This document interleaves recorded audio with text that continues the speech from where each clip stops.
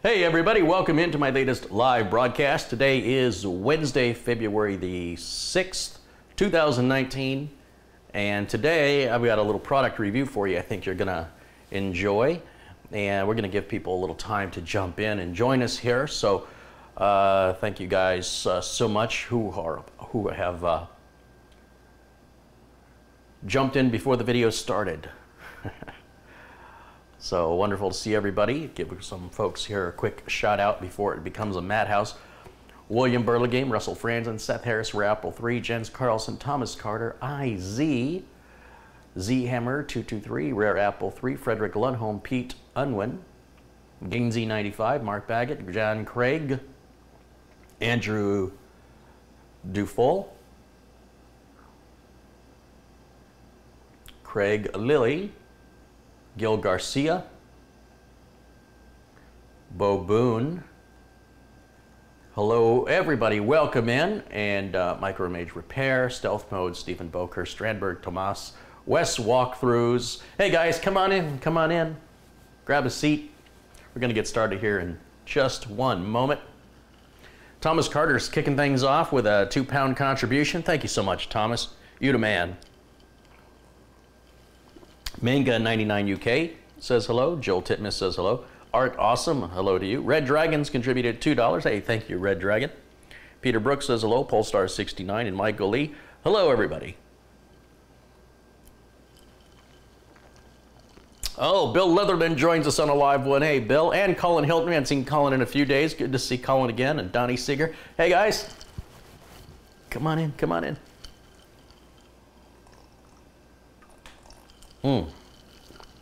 It's a good Coke. All right. First and foremost, I got a package in the mail today, which isn't unusual, except I wasn't expecting anything. One of you, somebody out there, sent a very generous contribution to the channel. This is the Zoom H6 recorder. It's like a $400 recorder. And this is absolutely brilliant when I go on location to plug the microphones into this unit and let the audio record into this unit instead of into the camera for much cleaner audio when I'm on location. And I can't wait to use this. I've been wanting one of these for a long time. I would love to know who sent it though. There was absolutely nothing in the box that suggested where it came from. And you know, I want to give a proper shout out and thank you to whoever sent this. It might be a while before I use it. Unfortunately, I don't have anything planned off location until September, but it's not like it's going to go bad or anything. And when I have some time, I can play with it and get it tweaked and optimized for the best quality sound. But this is an amazing contribution, and no idea who sent this.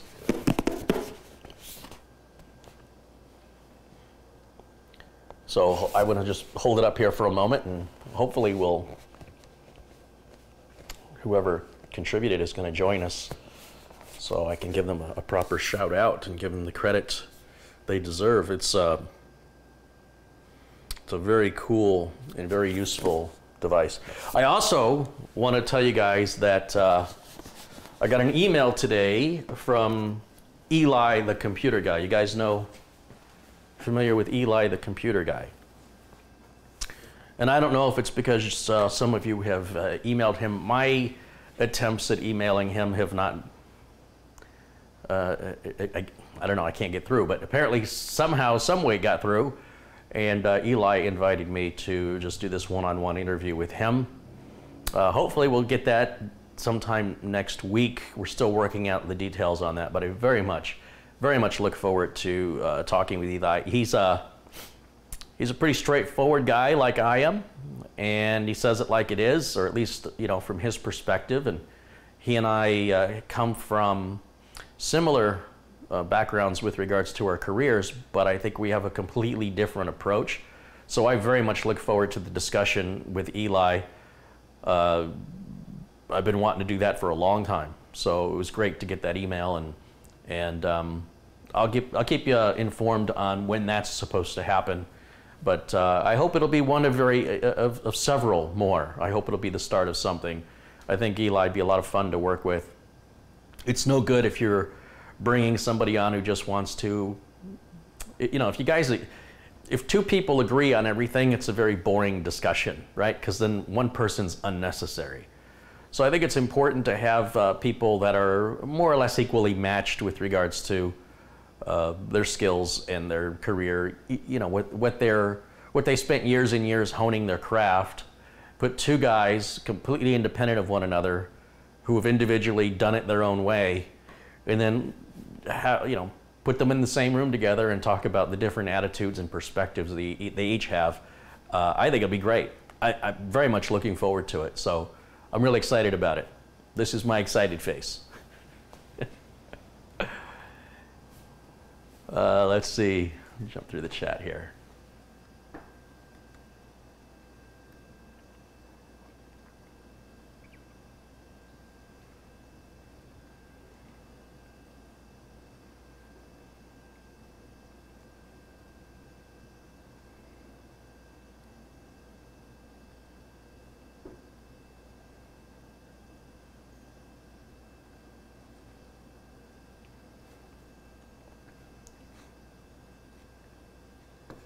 All right, we got some folks showing up now. We got a little over 300 people in the chat, so I'm about ready to get started here. Let's see.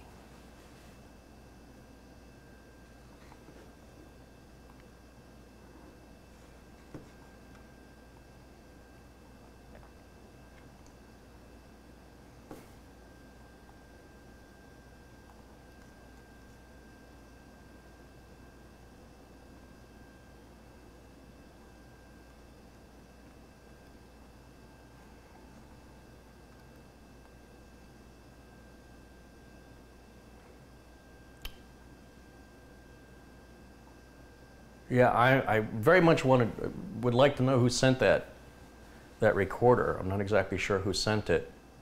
You know, give them a proper shout out. Like I said, it's a heck of a contribution to the channel, and it's something I've wanted for a very long time. So thank you very much, whoever that was. Today I'm going to talk to you about some really cool hardware that Silverstone makes. So you know, Silverstone makes the computer cases, they make power supplies. In fact, they just sent me a fanless, completely silent desktop power supply, which I'll review here shortly. But today I want to talk to you about the MS09, which is an M2 USB adapter. So this is M2 SATA. It's an external enclosure. And the idea behind it is it just replaces a flash drive. But unlike a flash drive, you can actually upgrade this. You can take the M2 drive out and replace it. So if your M2 drive fails, or if you want to upgrade it and make it larger, you just remove 4 screws and the device opens up.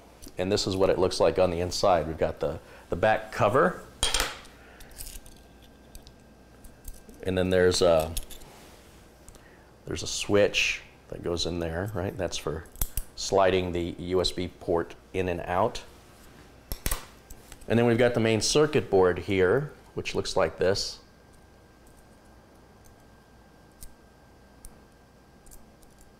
Switch rests in there. Your M2 socket is right here. Now, before we go any further, these are for SATA M2s, not NVMe M2 drives. Now, why anybody would put an NVMe drive externally doesn't make any sense anyway. You would basically need a Thunderbolt interface to achieve that speed, and it's a lot of money. It's twice the price, and then it would limit how many computers you could use it on. As a computer tech, I need a universal tool so that no matter what customer computer I'm working on, I can count on the fact they're all going to have some form of USB by this time. And so making sure that it's just standard USB means that my tool can work on any machine brought in, or that I go on site and have all my tools on a flash drive that is much more controlled, cheaper in the long run. These devices cost about they're under $40 from Amazon. And like I said, I can upgrade it. As M2 prices come down, I can upgrade that. Gainsy95 just made a generous contribution of 50 pounds. Wow, he says, put this towards the next giveaway. Well, thank you very much, Gainsy95. And just so you guys know, if you do your contributions through PayPal, contributions of $20 or more, I recommend you go through PayPal, because YouTube's going to take 30% of anything that you give here. I guess I need to point this way.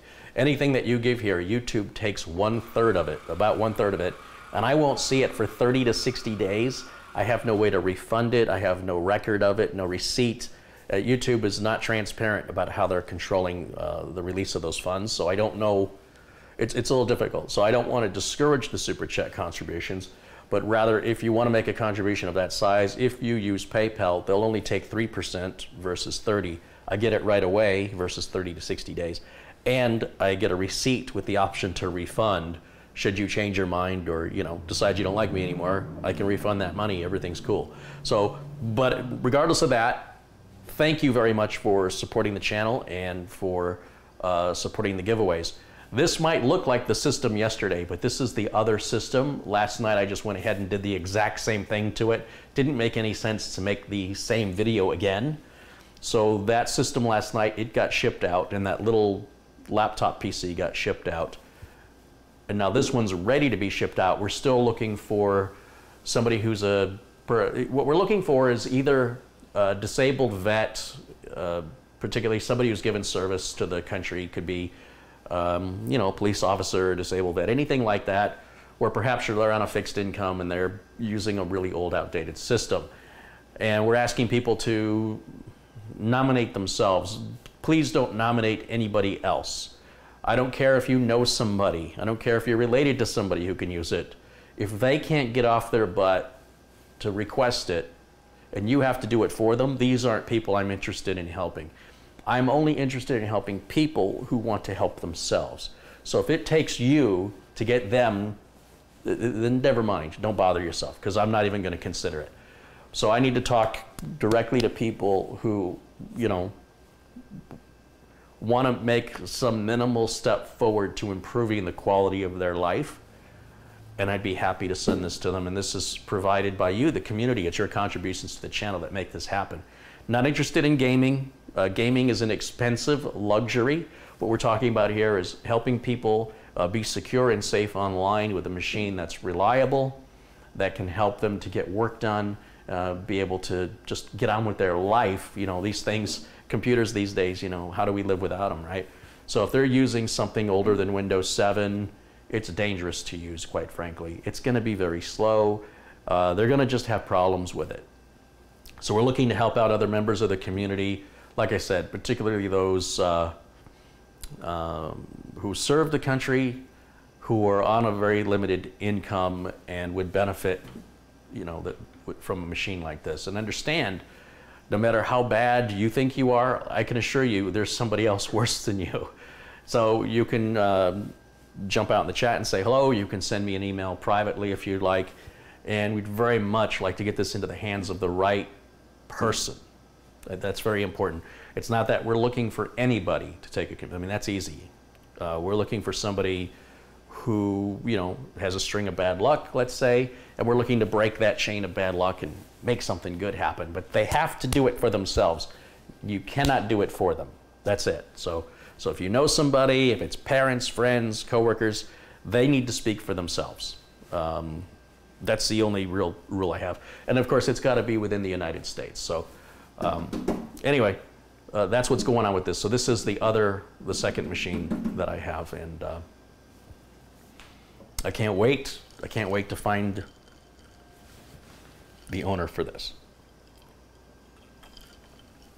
I got it all set up yesterday. It's ready to rock and roll. It's happy, but today it's still out because I'm going to use it for testing these Silverstone devices. So once again, this string, it's sorry guys, it's my new shirt. It's got threads that are coming off of it. See, it's got little pistons for buttons. All right, never mind. Anyway, so this is what you get when you buy the Silverstone unit. And what you would do is you just open this up. There's a little screw right here, and it can be moved into these other two positions, so it can hold 3 different sizes of M.2. Now, the most common size of M.2 is a 2280. And what 2280 means is it's 22 millimeters wide and 80 millimeters long, as you can see here. It is what I call a gum drive. I've shown this before. We'll show it again for people that are new to the channel and haven't seen my my analogy. It's a visual analogy that requires a prop. Here it is. I got my prop right here. All right. So, is this a storage device, or is this a stick of gum?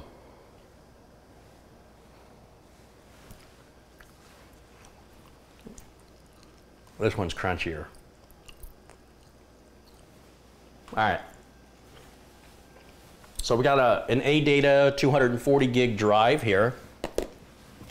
This is the SP550. It's a couple years old. I bought it because it was cheap back then. I still say ADATA is your best bet if you're looking for a bargain in storage or RAM. Consider ADATA. I gotta spit this gum out because it's just needed it for the joke. Okay. So you can order these on Amazon, among other places. I got links to these in the video notes below the video, but I'm just going to remove this little screw right here, like so. And then it's just like when it, oops, get that in a minute. Just the same way that it would plug in on a motherboard connector. We just slide that in there, right? And then that little piece I just dropped. So a little brass standoff, and that's going to go right under there, like that. And then I just push that down, and it's going to line up just like that. And I'm just going to put the screw that I took out right back in there. It doesn't have to be super tight. It's just going to hold that drive in this, you know, secure that drive into the to the circuit board. I'm just struggling today. I'm going to drop everything today.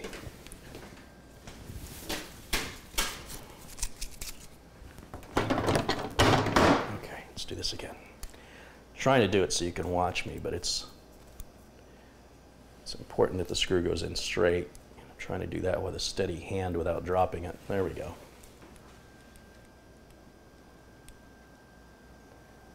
And so we'll just snug it up. Okay. And you see, no space is wasted. It's exactly what it needs to be as far as size goes. And then this is going to go back into here, like so. And then I can place the little switch back on top. It sort of has a little recess that it sits in, just like, whoops. Where is it? Just like that. And then there's the lid, and the lid goes on.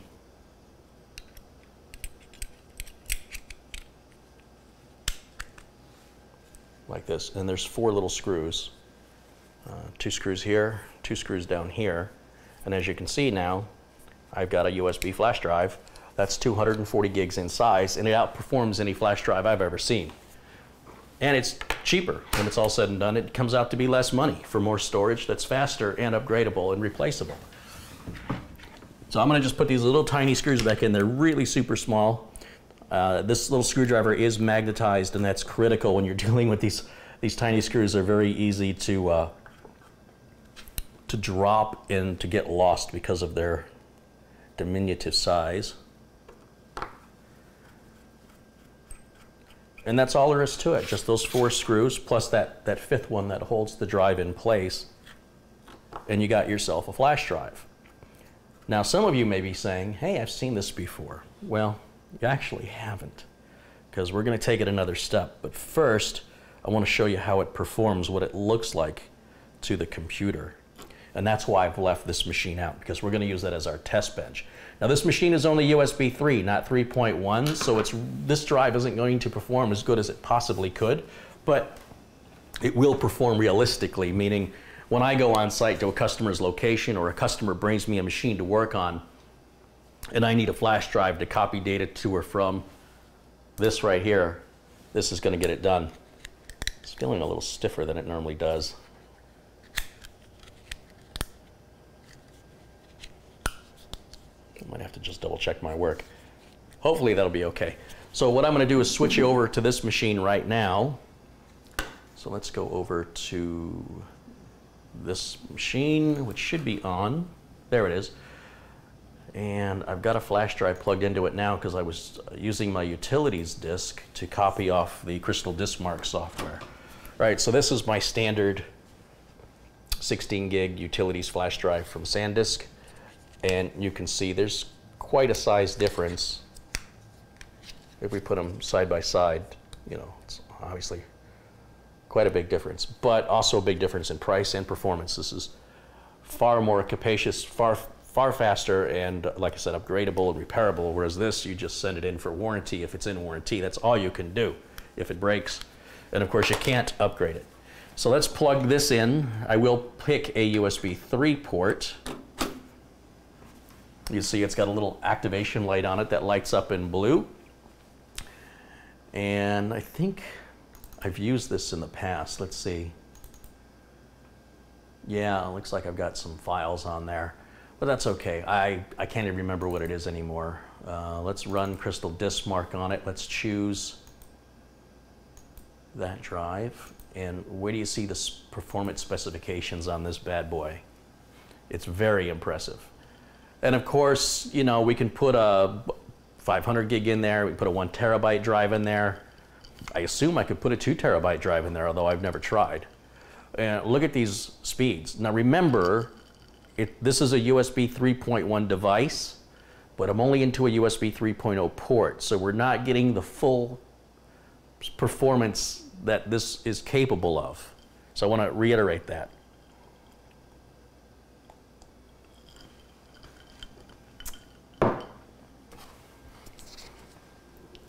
So we're going to let this run.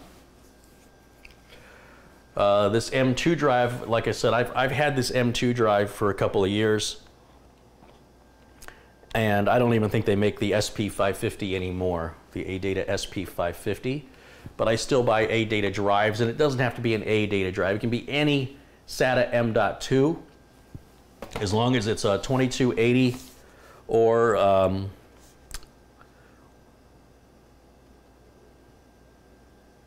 there's another, I have to get my glasses to read it. The print is too small. It'll take a couple of different sizes of flash drive, of M.2 drive, I mean. Yeah, it'll do 2260 or 2280. It works in Windows 10, 8, 7.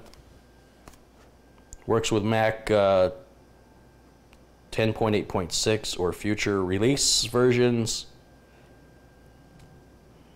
This is the charcoal color. And this is the information I'm reading here on the back, which you guys still may not be able to read. You'll have as hard of a time reading it as I will. Finally, level playing field. Okay. So there's some of you who say, well, that's all well and good, but it's just too big. Well, welcome in then. Let me just go full screen to the MS09-MINI. So the MS09-MINI is a smaller version of this device using the 2242 size flash drives. Now, if you've never seen that, why do I keep calling it a flash drive? The 2242 M.2 SATA drive. Now, this one's made by a company called Dogfish, and they're a bit pricey. The 2280 is the most common. That's the one everybody buys. But this one is, I believe this is 256 gigs. And you'll see it's about half the size. 2280, 2242, right? I think that's a 2242. So 42 millimeters versus 80 millimeters in length. Tony Wallows contributed $4.99. Hey, Tony, thank you. Let's just tune back in here. I'm going to get this box opened up, and while I'm doing that, we'll just take a look at what our specs are. You know, even the write speeds on this thing is fantastic.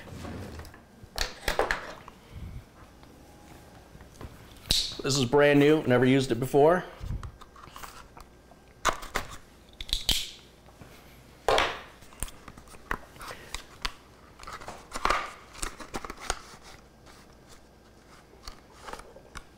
And that's the little tiny flash drive right there. That's smaller than a stick of gum, so I'm going to have to find some other way to to demonstrate its size. It's got some documentation with it here, which probably says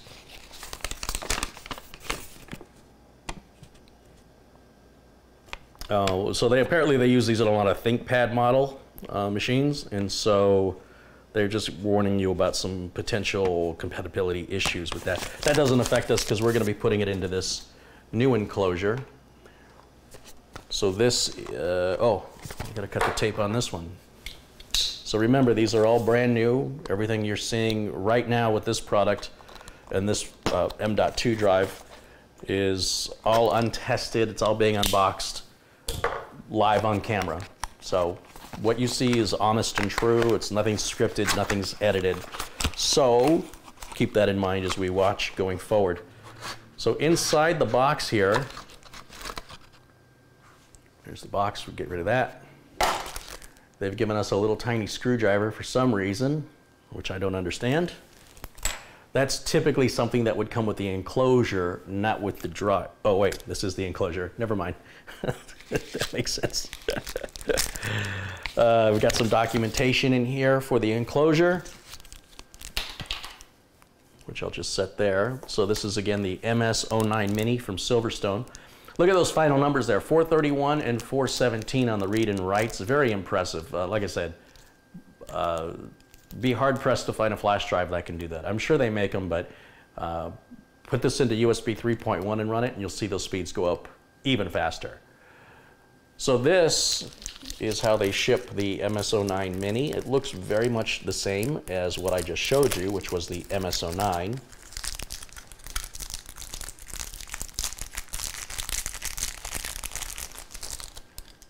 And the same design, same type of switch. Everything's identical. Let's eject the other one here so we can put them side by side. So let me close, just remember those numbers. I'm going to close this out, and we're going to eject that. It is particular about how you seat the flash drive. I want to keep calling it a flash drive. How you seat the M.2 drive is critical.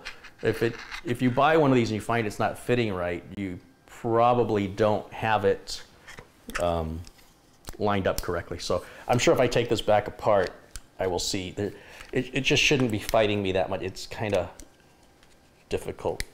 In fact, maybe, you know what, I'll address that in a minute. But so here's the regular MS09. Here's the MS09-MINI. If I can line them up.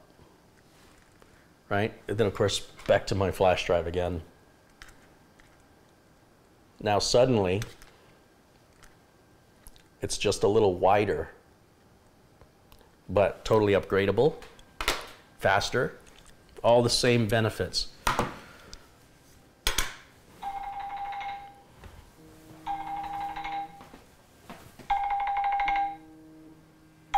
Give me a second, guys.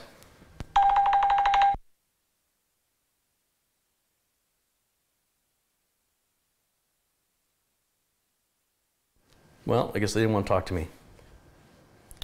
Okay. I'm expecting a call, so I just wanted to take it to make sure. If it's something important, I'm sure they'll call back. So once again, I'm going to remove the 4 screws. We're doing the exact same thing, only it's just smaller in size. And actually, it's the same width, it's just shorter in length. And those little teeny tiny screws, be real careful that you don't lose those.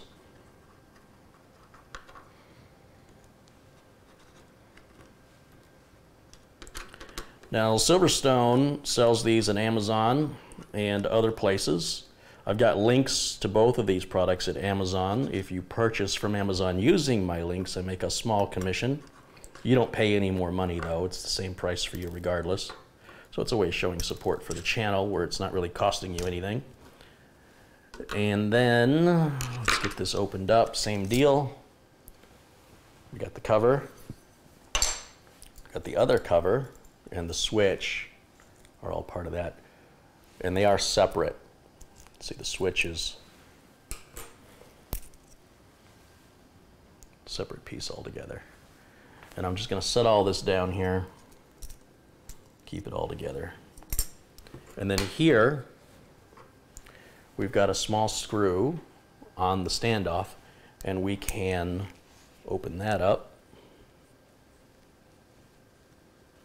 Take that screw off and remove the standoff, and now you see this is what the circuit board looks like. And so the M2 drive, which is just 42 millimeters in length, is going to go in there, and it's going to work and operate exactly the same.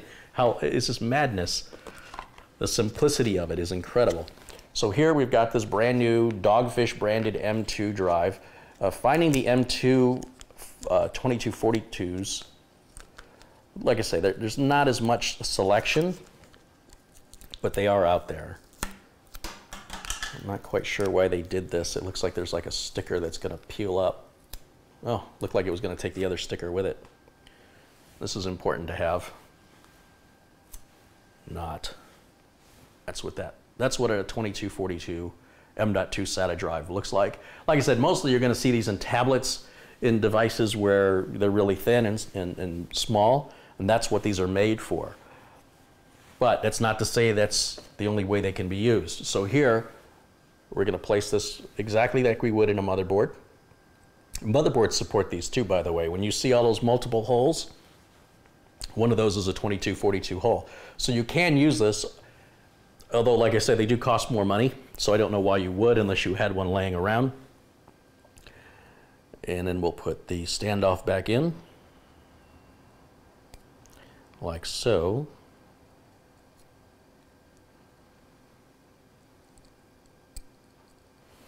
Probably going to have to set this down before I drop everything. And I'm going to drop everything anyway. Okay, so we'll just set the standoff in there. That's a neat little project, you know. It's something you can do in just a few minutes. It doesn't require any special training or skills. Anybody can do this. And then we'll put that screw back in to secure the M2 drive onto the circuit board.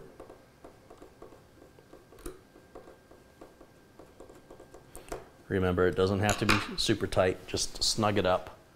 And again, you'll see there's no spare room here. It is exactly the size it needs to be. And it seems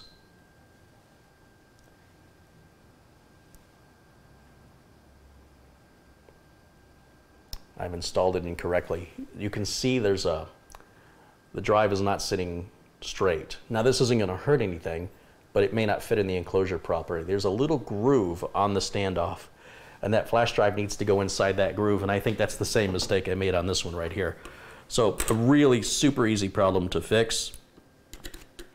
In fact, I've gone at this from the wrong side. The screw has to go in on the other side, so I've screwed this up two different ways. So the good news is you can get it wrong, and it really doesn't hurt anything. So what I'm going to do this time is put that in the groove, then lower this down like that, and then it gets screwed in from the back side, not from the front, from the back.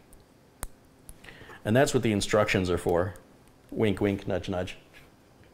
Although common sense should always win out in the end. Okay, now this is what it should look like. This is much better. And I imagine I did the same thing there, and that's why it's so stiff. But you can see now it's much more flush and level than it was before. So the screw goes in over here on this side. It doesn't go in from this side. And so I screwed that up two different ways. But no harm done. It's okay. then let's see, then this will go in, I think like this, so that the switch is going to be right here on this side. Because if you're looking at it and you go, well, I don't know, do I put it in this way or do I put it in this way? It's pretty obvious. The switch has got to be able to be exposed. Then we can take the switch itself and we can place that down here on the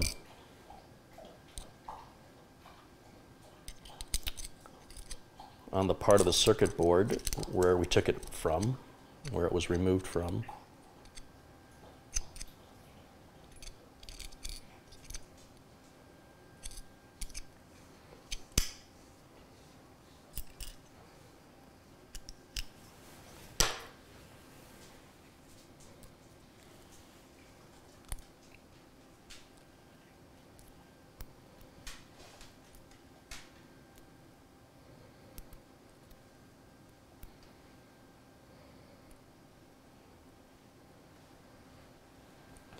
And then that's going to go right back on there.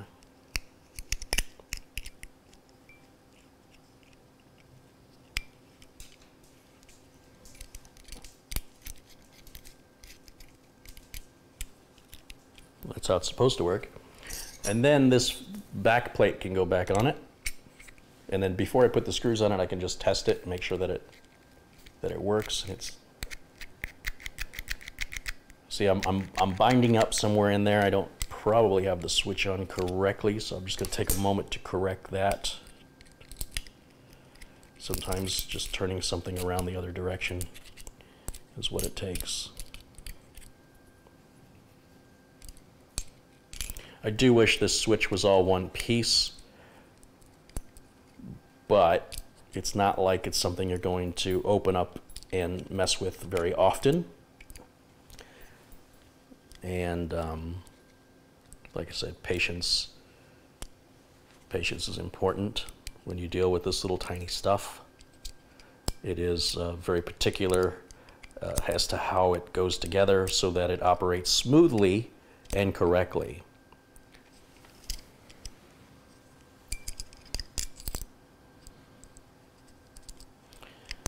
So another way I can go at this could be the other direction, which is I could place the switch down in here first.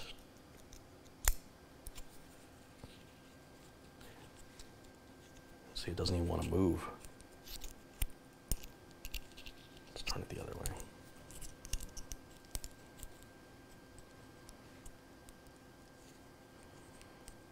way. The other way is worse. So it's interesting that it's only got one direction that it fits in.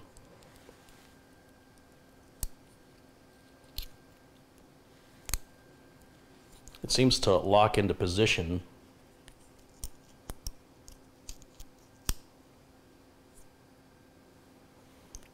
So let's try that.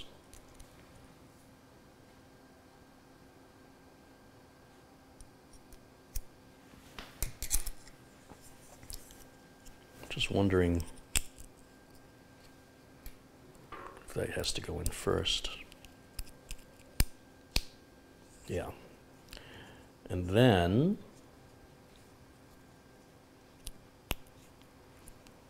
we should be able to put the top back on it.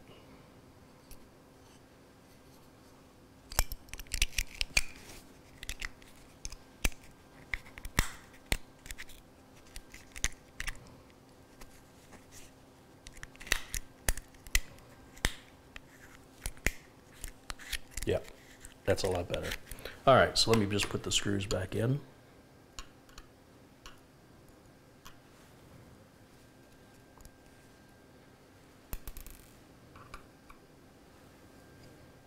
Teeny tiny little screws. And my magnetism on this screwdriver seems to be wearing off. All right, so we'll put that one in.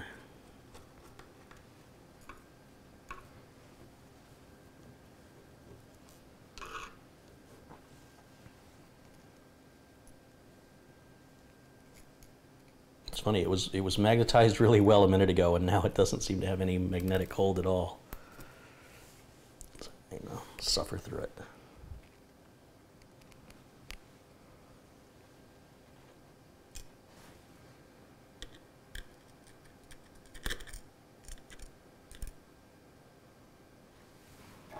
tiny little screws. Hey, now I can see.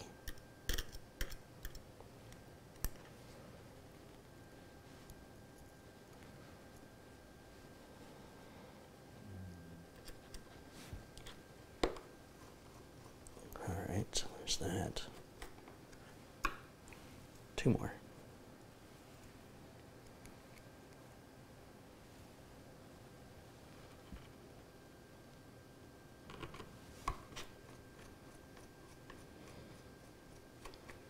That one. Finally, the fourth one.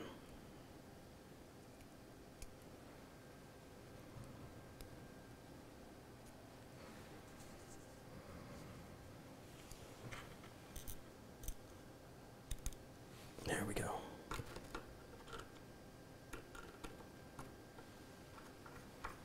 Okay. Yeah, this one's still real stiff too. So there's probably something I'm missing with regards to the switch. Should be a lot smoother than it is right now. But for our intents and purposes here in testing it, I'd rather it was too stiff than too loose. And so let me just extend that out. And that's what that looks like. Now this will have to be partitioned and formatted. Unlike the other one which was used, this one's brand new. So we'll just find a USB port here to plug it into. Again, we got the blue light in the same place. Very much the exact same thing, just cut down in length. That's all it is. And we'll go back over to this machine here.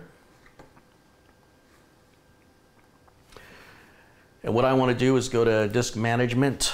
So disk management, that's what I want.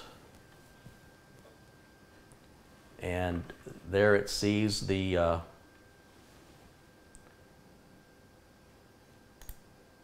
disk 1, 238.47 gig. That's us, unallocated. Right click, new simple volume, click next, click next, click next. We'll format it and we'll just call it, what we say it was, 256. We'll do a quick format. Next, finish.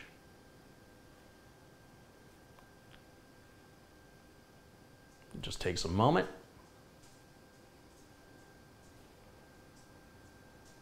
And it's good to go. Now, let's go ahead and run Crystal Disk Mark on that one, which is drive E, and let's see how it performs.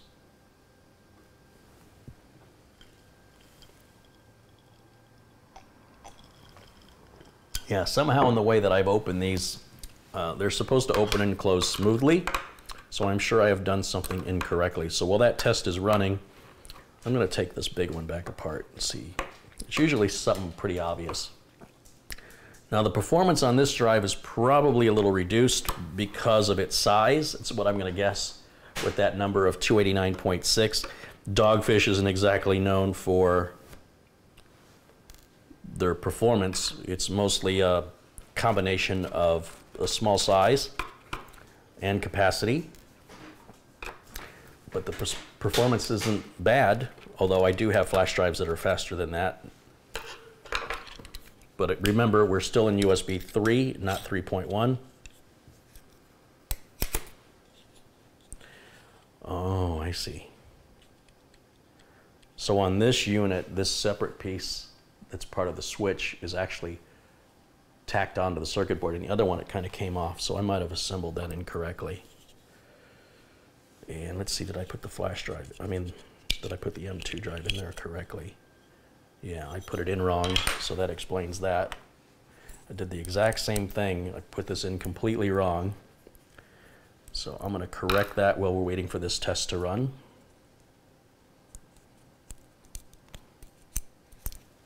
But it's a good example of just how uncritical it is that it's not done with precision. You would think stuff that's this small is very particular about precision, and it really isn't.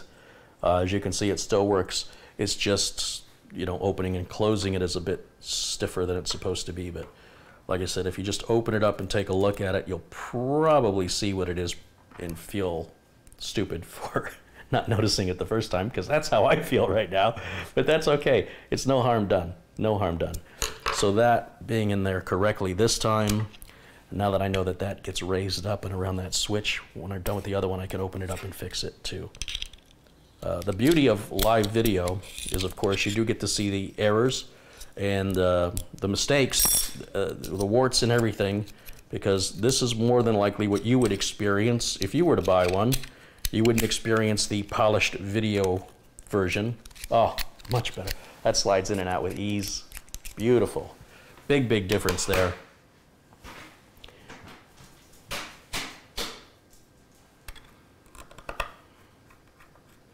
So I think what I did wrong on the small one is there's a little frame that goes around the switch, and I think I put that in upside down.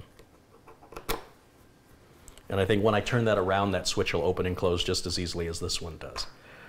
I mean, you could leave it if you want it to be, you know, very difficult to open as a way of discouraging others from using it or preventing it from falling open on its own. Although it shouldn't do that anyway. It wouldn't be that loose.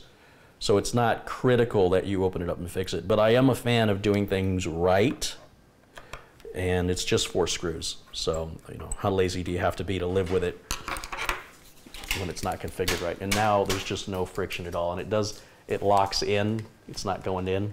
It's not, you know, the switch is locked. So when you push the switch in, that's when it goes down and locks in equally.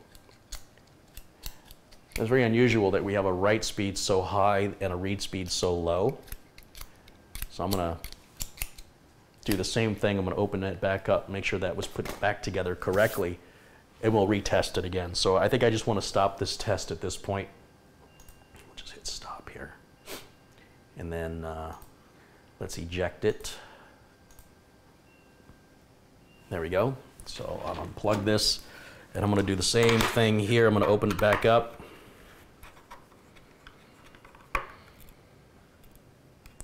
It's interesting that the magnetized screwdriver worked just fine for holding onto the screws in the other unit. I wonder if these screws are made from a different material, that perhaps the magnet isn't working quite as well to this, whatever these screws are made from. I would have thought they're made from the exact same material, but they're behaving differently to the screwdriver.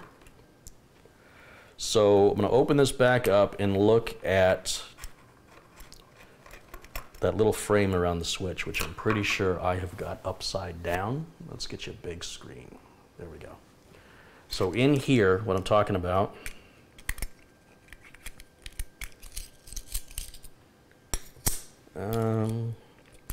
no, it's not upside down, but it's interesting because it has little grooves cut out in it, and I'm not exactly sure where those grooves go. It should just sit down in the circuit board.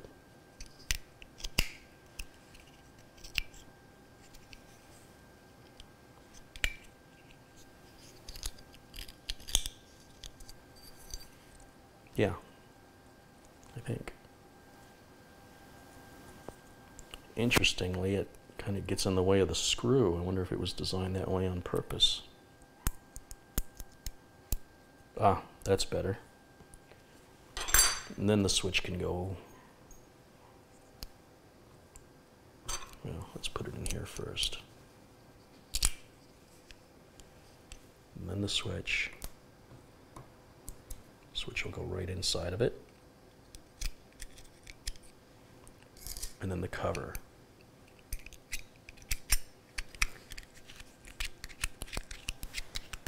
Much less friction. Much, much better. Patience, patience, patience. Now I gotta get my glasses back out so I can see these little teeny tiny screws. Put those back in there. So like I say, you can buy any size M2 drive you want as far as capacity goes, and just make sure that it fits the 2280, 2260, or 2242 physical size of the enclosure, depending on which enclosure you buy.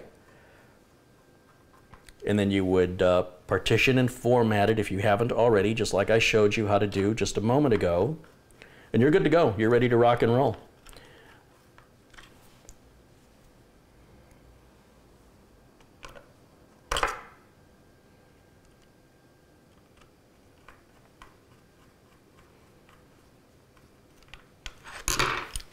Oh yeah, I did it right that time. So there's absolutely no friction on that. It just opens very easily.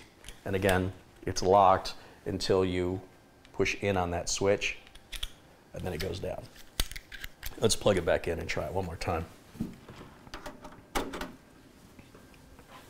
We'll switch back over to the desktop screen, and we'll go back to Crystal Diskmark Portable, and we're going to run the test once more. Let's see.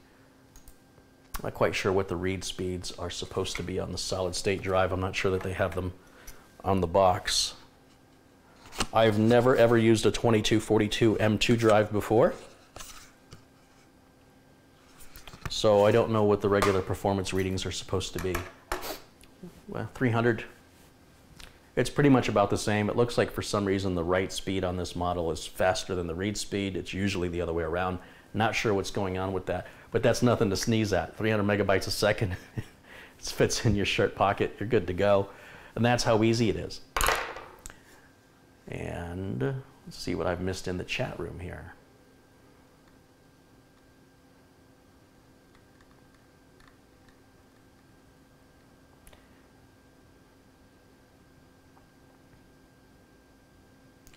Tony said that he sent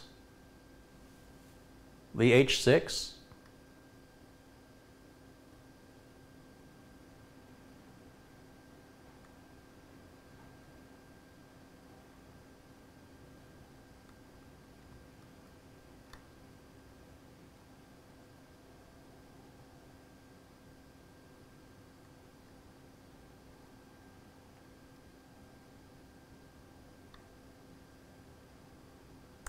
So Tony, if you sent that, thank you very much. I mean, that recorder costs more than the computer I sent you. So it's a very generous gift, and I appreciate it very much. We'll just let that test continue to run. Let's make sure I haven't missed any other contributions here.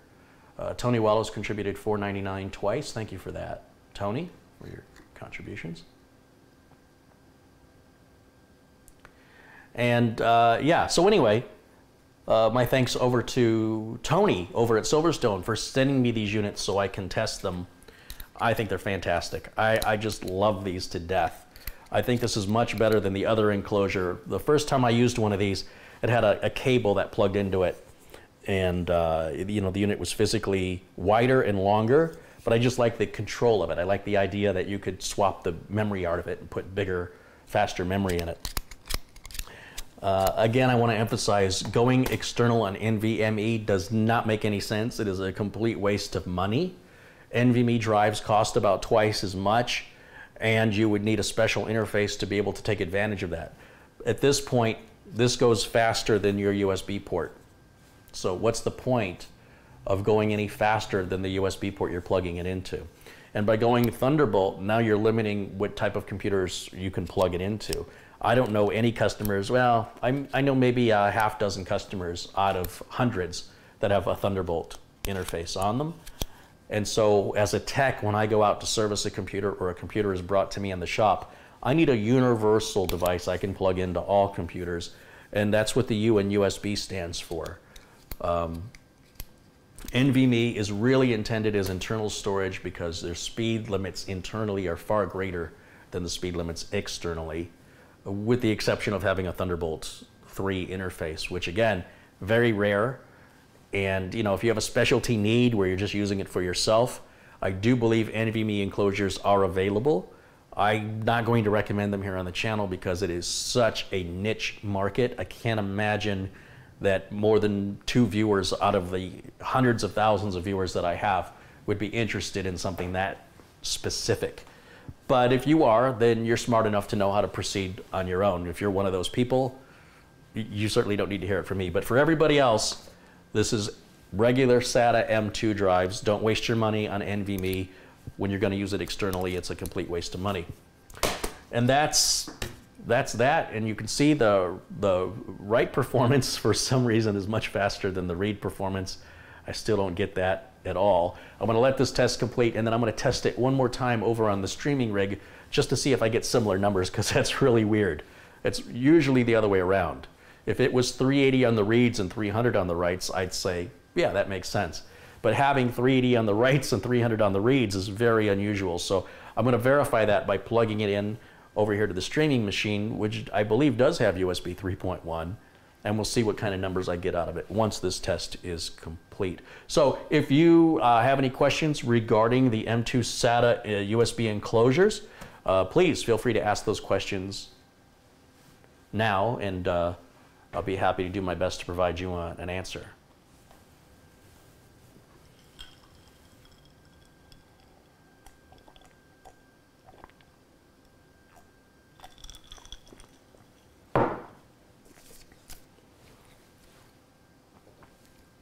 There's our final numbers right here.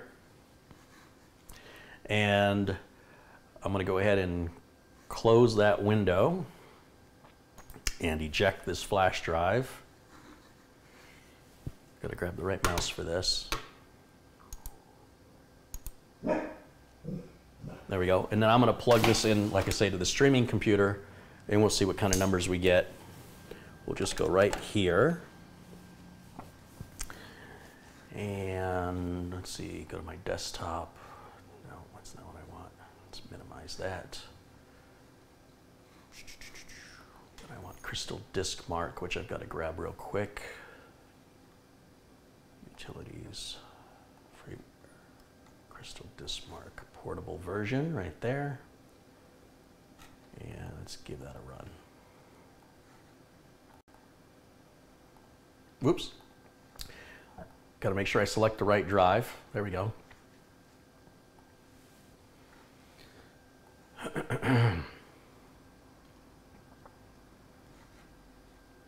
So we'll go back over here. Let's see if we can do a display capture on this so you can see it.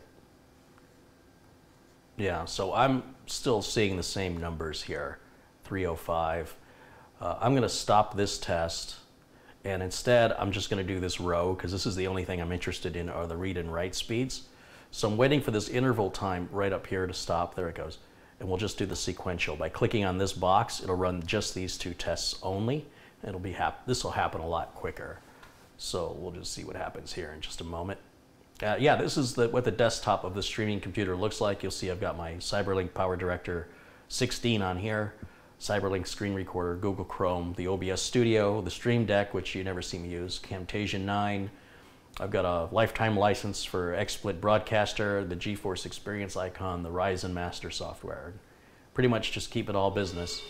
You'll see you rarely get the same numbers twice, but you should always be, in the same area, within a few bytes of from test to test. You should hover right around 300 on here.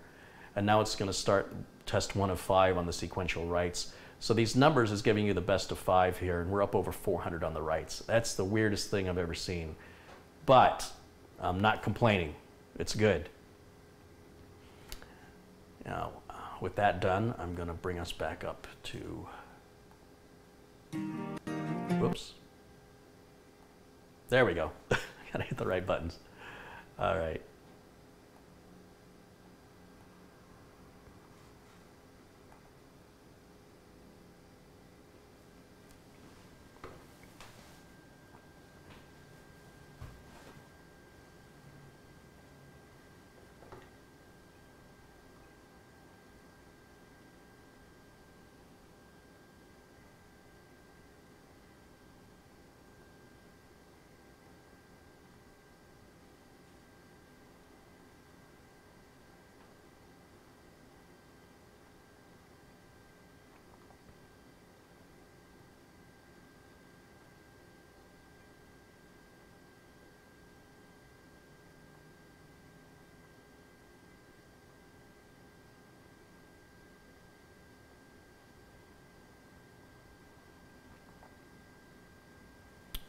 Let's see if we have any questions in here.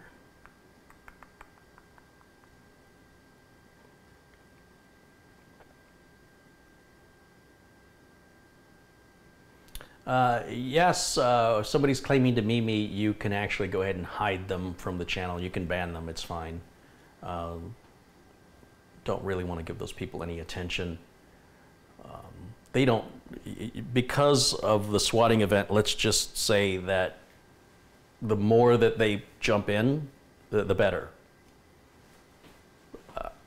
Just use your head, you'll understand. we really don't want that person to go away. We want them to stick around. The longer they stick around, the easier it is to locate them. So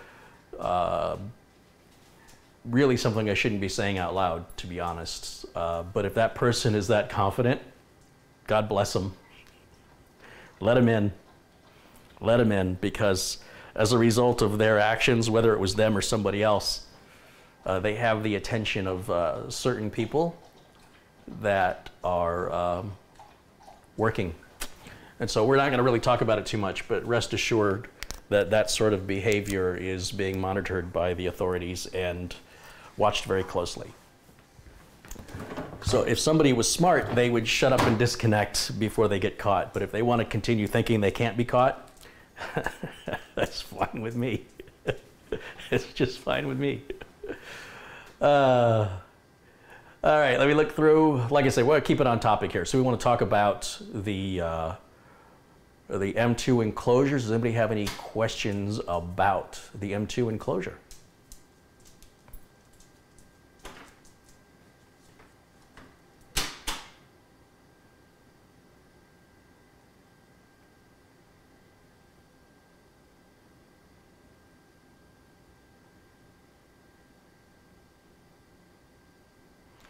Yeah, if anybody comes on claiming to be Carey Holzman, obviously my name is a different color.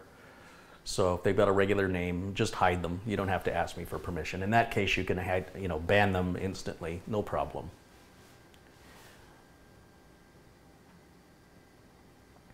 What are the reviews on these drives? You know, I haven't looked at the reviews. I can tell you that I like them. So I don't really care what anybody else has to say, to be honest. It's like somebody reviewing a movie. Just because they didn't like the movie, that means you're not going to bother seeing it to decide for yourself. I can tell you Silverstone is a very reputable quality hardware manufacturer, and I have no hesitation when I receive Silverstone devices with regards to customer support, warranty, or quality. Every company has a bad product from time to time, and it's the difference between a good company and a bad company isn't about the product, it's how they handle when they have a bad product. And so I haven't had any bad Silverstone products, but I would say that I'm very confident and have peace of mind that if I had an issue with a Silverstone product, they would take care of me.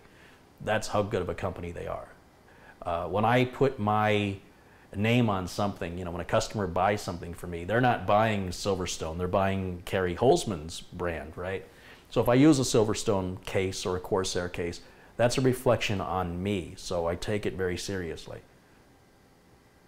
These units cost under $40 for one of these enclosures, and then the M2 drive, the M2 SATA drive is up to you. So you have a variety of M2 SATA drives to choose from in capacity and manufacturer that are all compatible and will work. All of them work, as long as they're M2 SATA and not M2 NVMe. Again, M2 NVMe plugged into USB doesn't make any sense.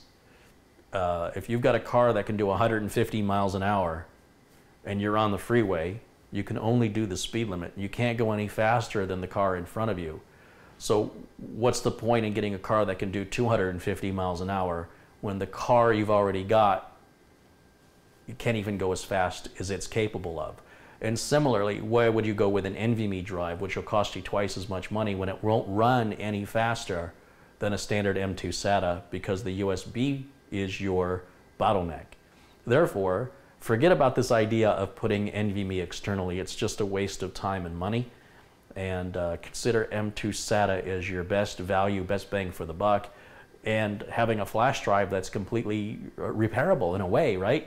Because if the M2 drive were to fail, not that I've ever seen one fail, but it's possible, you just swap it out for another one. Or if you decide you need more space, just swap it out for a bigger one. It's just that easy.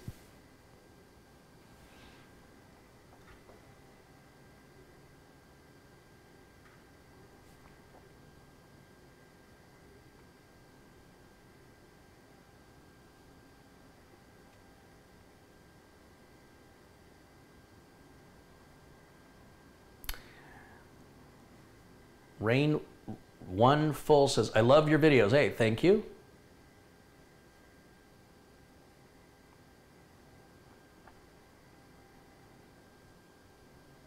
what is the M2 drive that I used? So there's two M2 drives here. This is just an ADATA M2 standard 2280 size flash drive.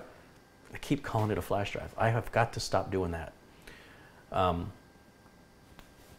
This is an M2 SATA SSD 2280. I don't think ADATA makes the SP550 anymore. And in fact, for what I paid for this a couple of years ago, I could probably buy one twice the capacity for what I paid. That's how much prices have come down.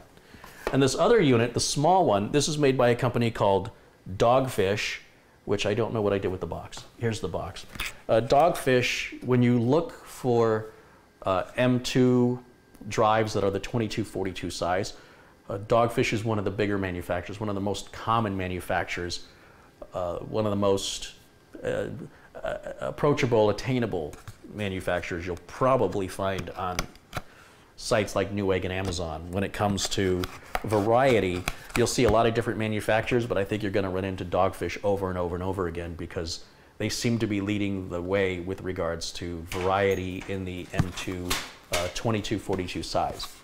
This is my first experience with Dogfish, so I don't know, but they're all chips, so it's almost irrelevant who makes it, as long as you've got a good support if you need it, and I don't even know that. The specs on the back here is a model number, and that's all available wherever, pretty much anywhere drives are sold. Hold on a second, guys.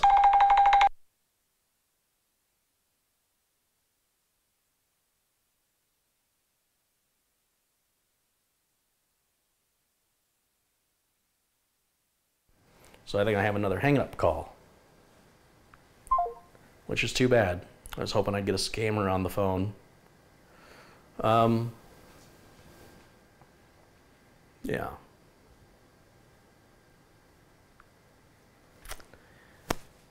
Let's see.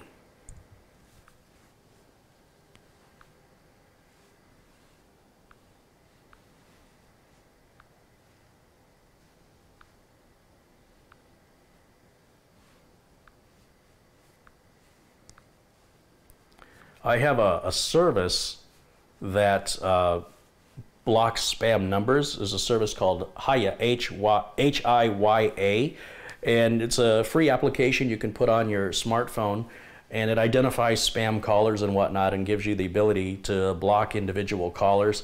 And so that gives me the ability then to also mark these callers as spam, so when they try and call anybody else, if they're running the Hiya app or other apps that share data with it, their call won't go through.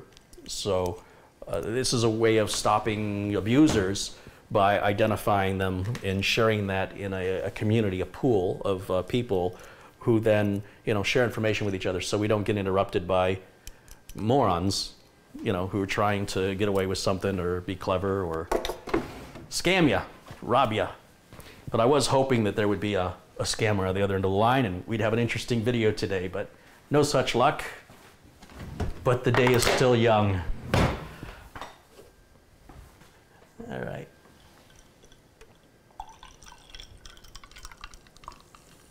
Just top that bad boy off right there. So I got 551 people watching. Why don't you let me know where you're watching me from? What country are you in, or what state? Put it there in the chat room if you would. I enjoy that. Carey, what could cause that huge difference between read and write speeds? You know, at this point, I don't know if that's normal operational procedure for that particular flash drive. I'd have to do a little research into it, but honestly, at 300 megabyte read speed, that's incredibly fast for a USB flash drive. There are flash drives, you know, like these SanDisk flash drives, these will read about that same speed. They get into the 300s, maybe even low 400s. But they're also quite a bit of money. I think this one is 256 gigs, USB 3.1, and it sells for around $85 versus take one of these enclosures for 40 bucks and then for another $50 put a 500 gig. Now for $10 more I've got twice the space. The same is not true on the 2242 drives. The 2242 drives do cost a bit more, but in time, who knows? Those prices may come down to match, for all we know. It just depends on the manufacturing, supply and demand, et cetera, et cetera. But it's nothing for me to worry about. Its performance is nothing to sneeze at. It's still very respectable performance, and I'm sure it's not the enclosure. The enclosure can go much faster than that. It's got to be something to do with the drive.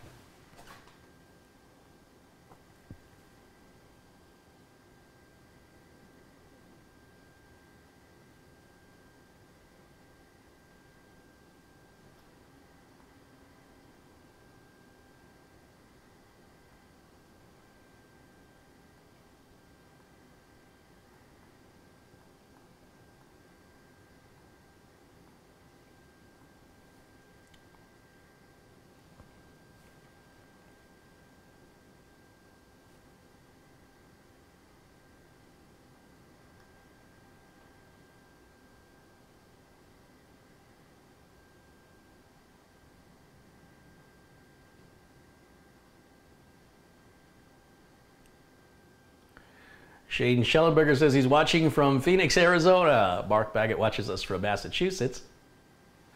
Rich Robbins says he's outside my back door. Yeah, it's like my dogs wouldn't tell me that. Charles watches us from Northern California. War One is watching in Finland. Marco Burdence is watching in Holland. Dragonfly 305 in Edinburgh, Scotland. Gary McGraw is in North Texas. JC4CJ7 Craig is watching us from Kentucky. Noodles T. Bogret from Kent in the UK. Mats Rickardson, it says hello from Sweden. And Tony Camarina is joining us from Rialto, California. Natterman joins us from Charlotte, North Carolina. Richard Angeline in Philadelphia, Pennsylvania. Richard Prescott, London in the UK.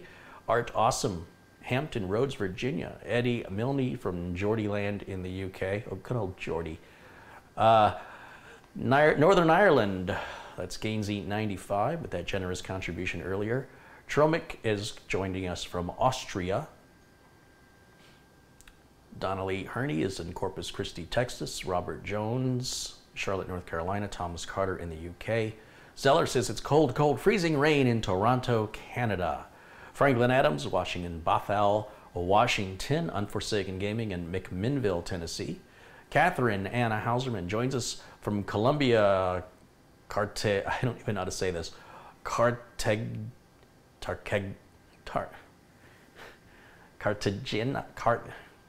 From Columbia. And Patrick Manny joins us from Ohio. Franz B says hello from San Diego. Ox00111, Fort Collins, Colorado. John Rice joins us from Long Island, New York, and Colin Beck from Newfoundland, Canada. Badge Holder is watching us in Norway.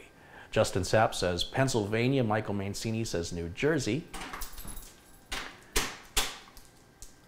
NJP Vlogs and Stuff joins us from Toma, Wisconsin. Gil Garcia, North Texas. John Wilson, also in Texas. Edward Green in New York City. Arto Risenen in Finland. Stealth Mode joins us from St. Augustine, Florida. Patrick McDonald in Stockport, England.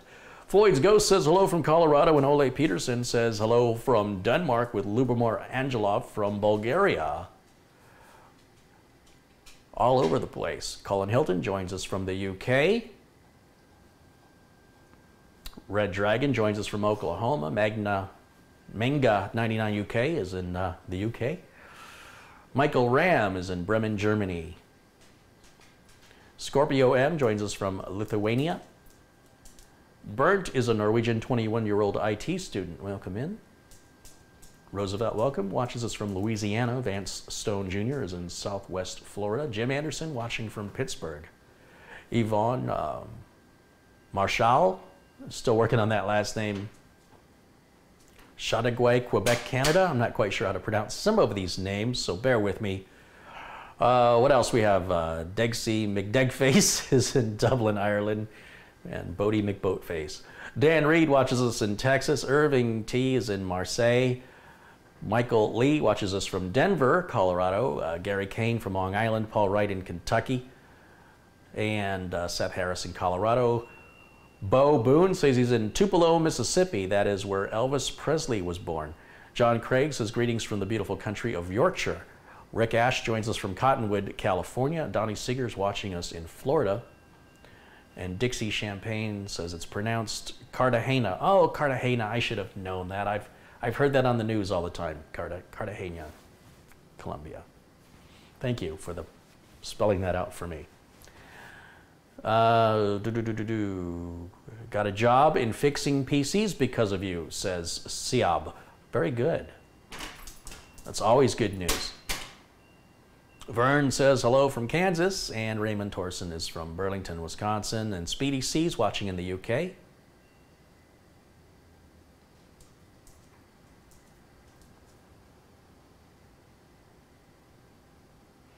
think I got everybody. Thank you guys so much for watching. All right, so again, a huge shout out and thank you for the Zoom H6 handy recorder.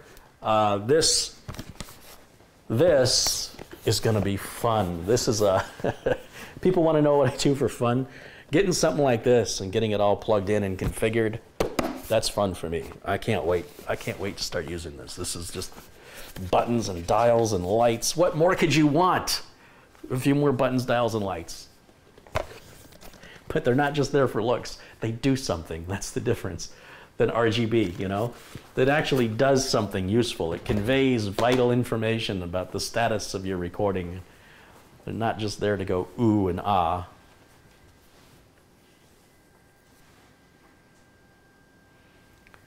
Marheshal and Shah Ogay are the pronunciation for Marheshal.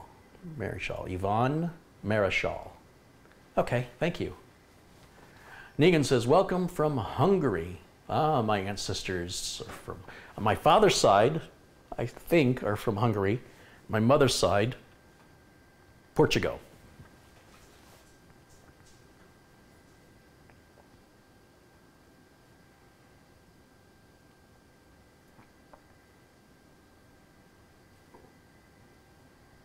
Chateauguay.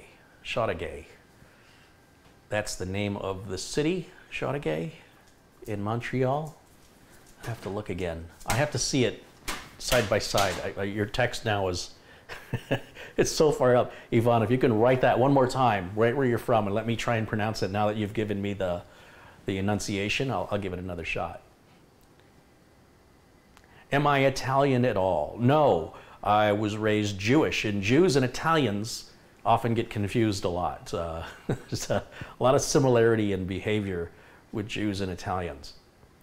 But I do think, I keep asking, you know, there's got to be some Italian in me because I am drawn to the Italian language. Seems really easy for me to understand. Even it's very similar to Spanish. You know, Spanish you say gracias, and Italian you say grazie. Buongiorno versus bonjour in French. It somehow just connects with me in a way that I do wonder myself. I love Italian food, but no, apparently no Italian at all. IZ says, greetings from Dusseldorf, Germany. Are there any products from Germany you would like to have?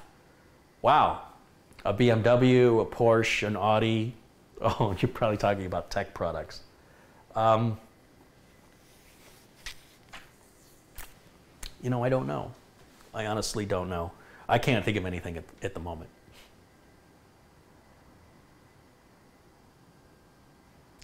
Ah, there's Yvonne's text. So Chateauguay, Quebec, Canada. Yvonne Marichal.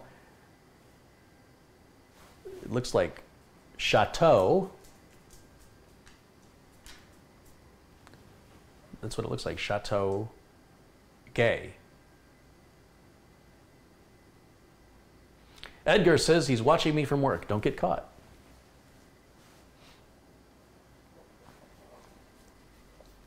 Oh, Jimmy's looking for a little attention. He goes, how about me? How about me? How about I have a little attention now? I got your face. Oh, that's a cold nose. My goodness. You were outside, weren't you? Look at his teeth. Look at those teeth. Oh, I am your antivirus. Yeah.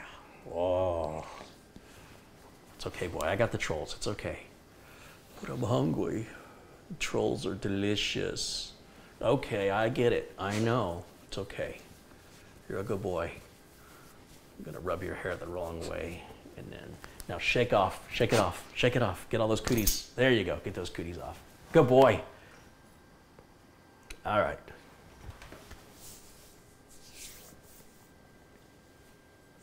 All right, so I just wanted to wrap this up. Again, a super shout out and thank you to Tony over at Silverstone for sending the products for review. And coming up soon, I can give you a little sneak peek at the fanless, completely silent Silverstone power supply. And I can't wait to use this in a build because this thing is a monster. The Silverstone Nightjar NJ600. It's a 600 watt, 0 dBA, meaning it makes zero noise, modular power supply, no fan. It runs completely silent.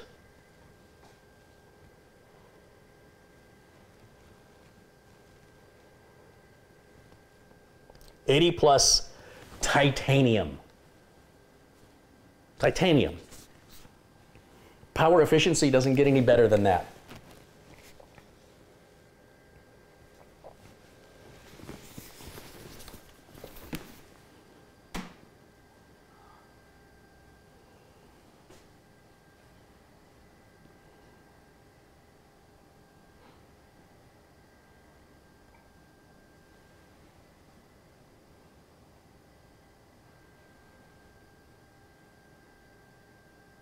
And this thing is heavy, heavy, heavy, heavy.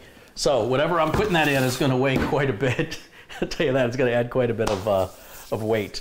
So I can't wait to test that out. And again, one more time, thank you to Tony. Everybody say thank you to Tony over at Silverstone. Yes, there is no fan. No fan.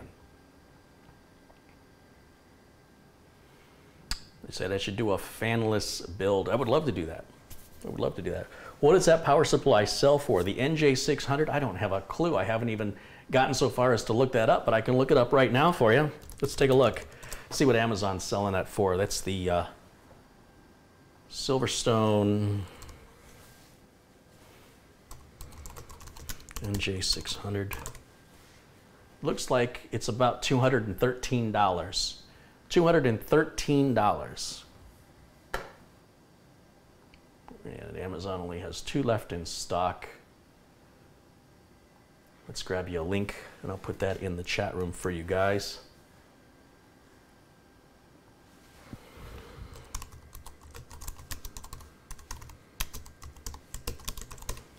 There you go.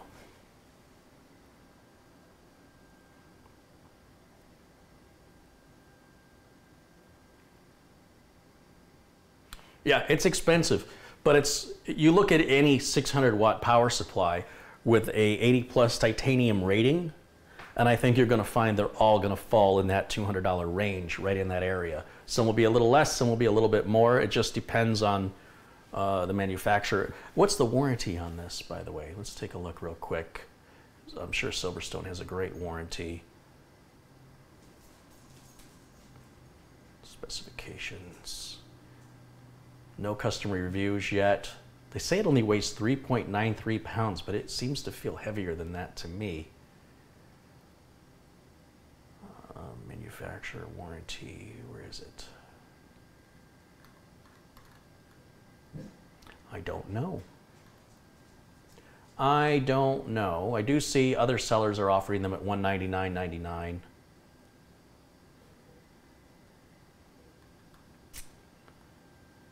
I wonder if the warranty's on here. Sometimes they don't list the warranty on the box because they may sell it in numerous countries and different countries have different warranties. I've seen that happen before. I do think that they should boast their warranty. It should be something they brag about.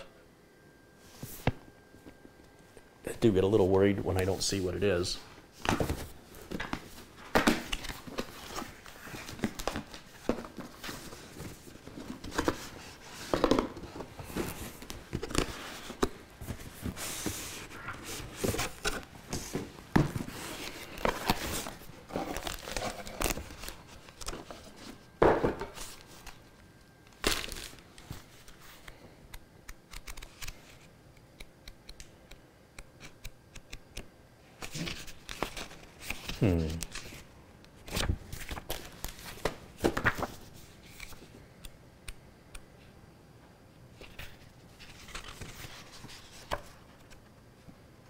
Mean time before failure is over 100,000 hours at 25 degrees Celsius.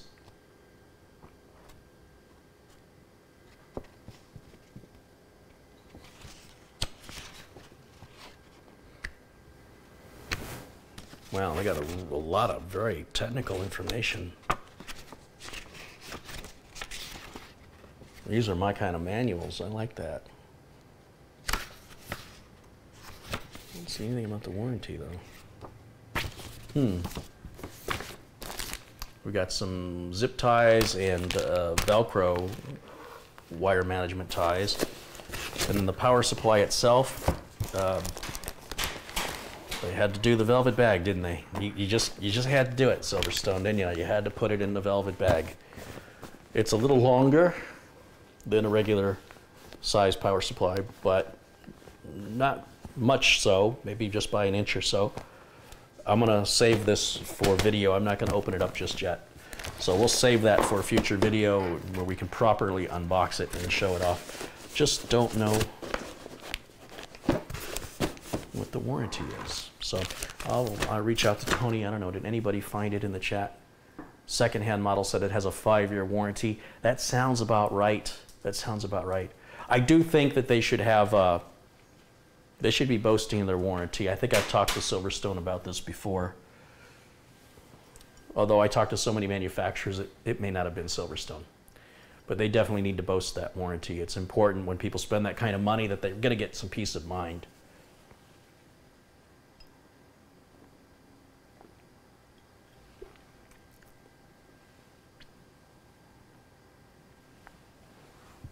I also picked up another toy. No, it's not really a toy. I'm going to call it a toy because I'm a nerd. But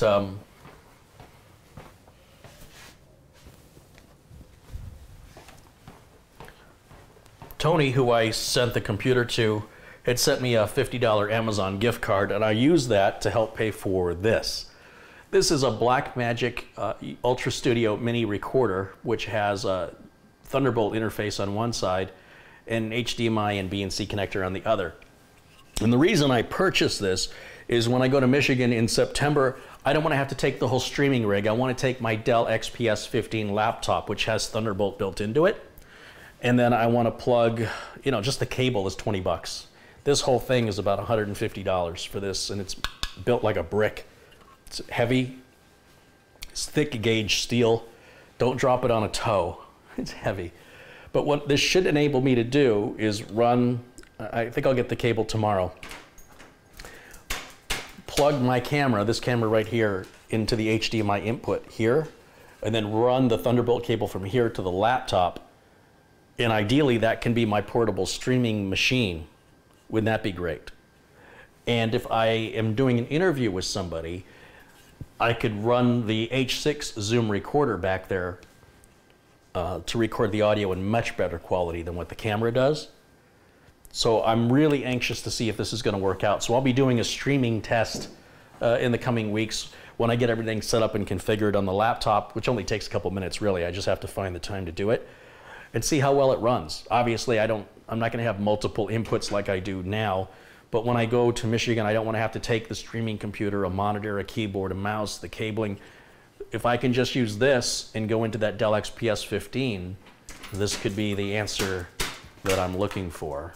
And I hope it'll work well. This is the first Blackmagic item I've purchased. They tend to be for people that are professionals or really high-end video equipment. Their cameras are very expensive. So we'll see if it's worth all the hype.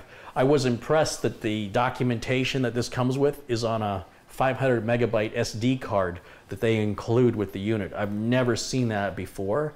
I'm not sure that I like it. I mean, a 500 meg SD card, a DVD holds more than that. Why not just throw a DVD in there? But whatever, it's all good. It was interesting. And it's just another example of you get what you pay for. Like I say, this is not cheap plastic. This is a thick gauge steel. I don't know if you can get an idea how thick that steel is. But it definitely has a feeling of quality about it. Now the only question is, will it provide me smooth video output streaming to YouTube? We're going to find that out here very soon. So I always have a lot of projects happening at any given time, and there's two of them right there. The fanless power supply I've got to test, the mini recorder I've got to test, and there's more stuff coming.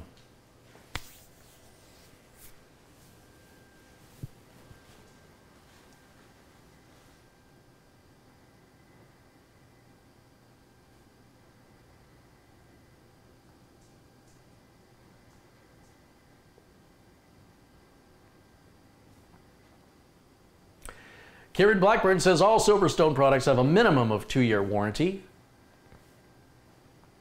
And the minimum warranty period on their retail power supplies is 3 years.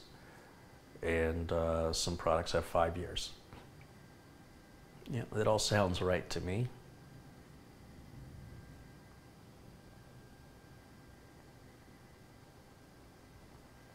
IZ says Seasonic has a 600 watt power supply, which is also passive and titanium and has a 12-year warranty.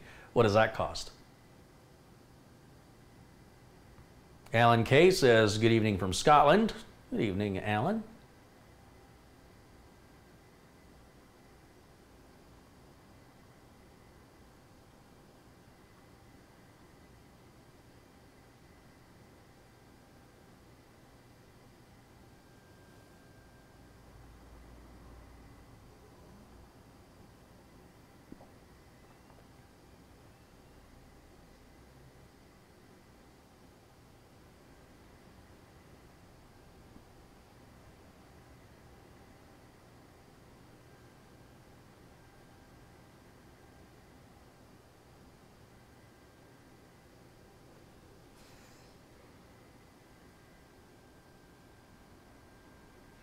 $100,000 hours of mean time before a failure equals 11.1 years if it was running 24/7 and you never turned it off. Wow. That ought to get you covered to your next upgrade. You do get what you pay for.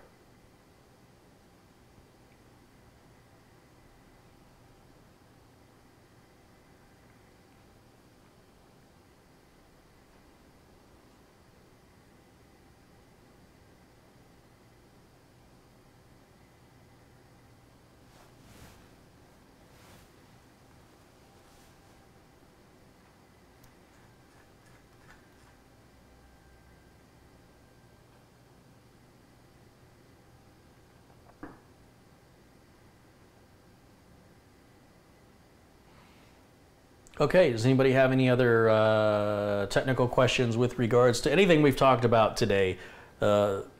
External storage, the power supply, or this Blackmagic. The power supply in the Blackmagic box I really don't know much about. I can tell you what I got them.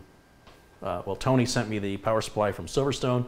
This was purchased from Amazon. I'm very much looking forward to testing it. I hear lots of good things. The cables are very expensive. Just a regular Thunderbolt 2 to Type-C Thunderbolt 3 basically is a $20 cable. So that's just holding me up. Tony Wallow says, you're welcome for both. So yeah, a huge shout out and thank you to Tony. Very generous, and I appreciate it very much. And I'm excited. This is my idea of fun. I can't wait to get this hooked up and start playing with it, as well as the recorder. That's the best video game ever. RonCav53 says hello from Cebu, Philippines.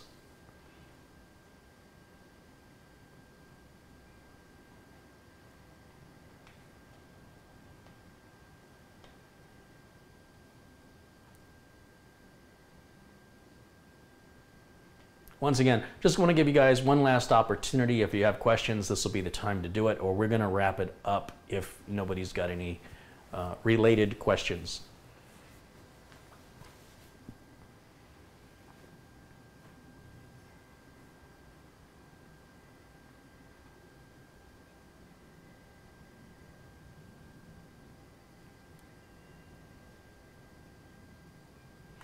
Godfrey says, Carey, if you want to visit, lobsters on me. Visit where? Sounds like somewhere back east.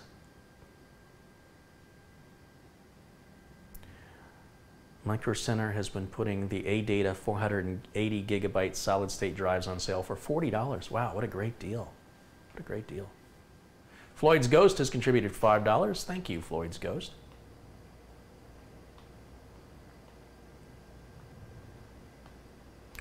Have I ever had a clone solid state drive fail? No. No.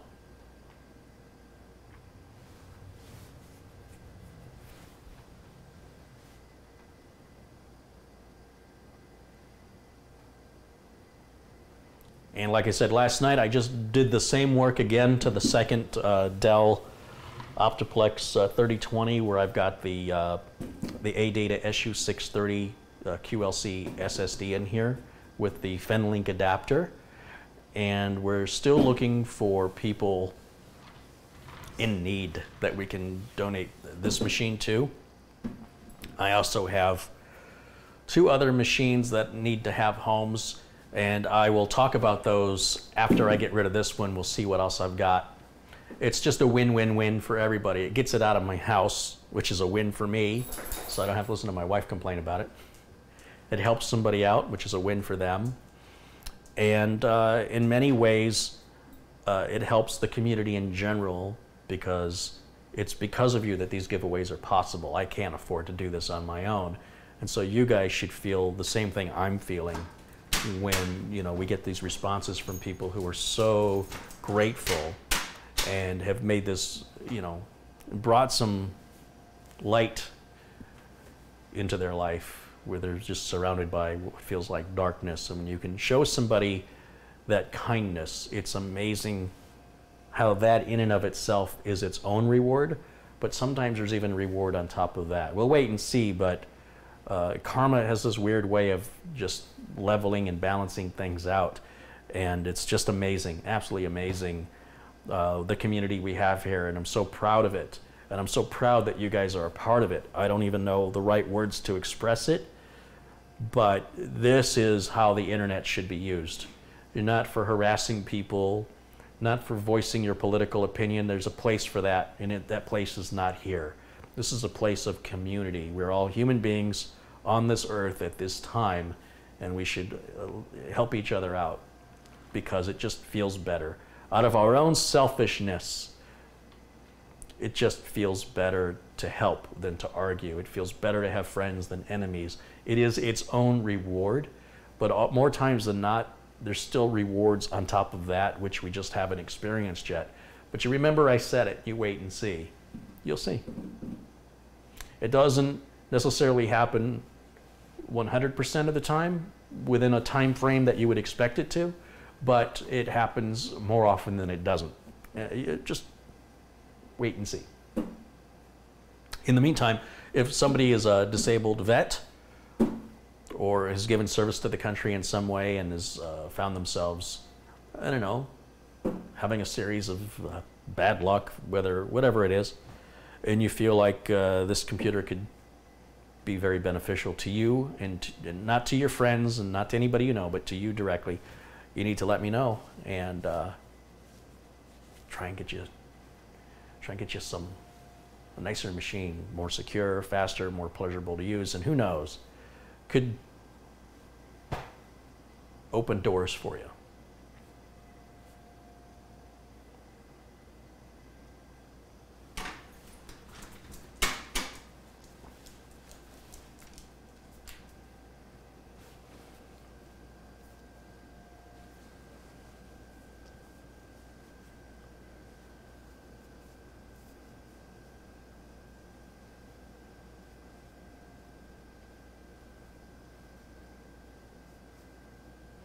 I'm waiting on one part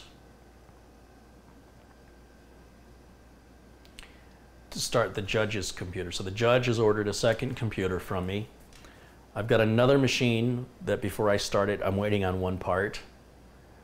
And then I mentioned Mitch, my good friend Mitch Morrison. He's got a machine he wants to build with me. And I think we're waiting on one part for that one. So all 3 builds are all waiting on parts. And that's why I haven't started them yet. But I still have plenty of other products to review and other projects to complete, so there's no shortage of work that still has to be done. But you can look forward to those coming very soon. Joseph Panariello has contributed $2. Thank you, Joseph.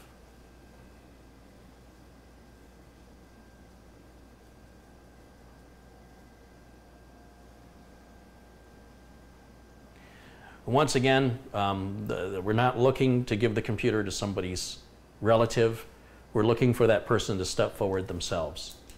So if you think that you know somebody, you need to encourage them to reach out personally. They can send an email to me, explain the situation, and we'll just put it up for vote later on and let the chat room, you know, I don't make the decision, the chat room makes the decision. But I want to reemphasize, it is not intended for anybody to speak on behalf of anybody else. I have no interest, and I want to emphasize this, I have no interest in helping people who don't want to help themselves. They have to exert just the tiniest amount of effort, okay? And if they're not willing to do that, I can't be bothered, right? They want to just sit there and have stuff delivered to them. That's how rich people live. You know, that's just not right. It's absolutely not right to sit there and expect other people to take care of you. That's just not the way I was raised. It's not what I believe. The world owes you nothing. So for those people, if you know somebody, you tell them to reach out to me directly. Please, and thank you.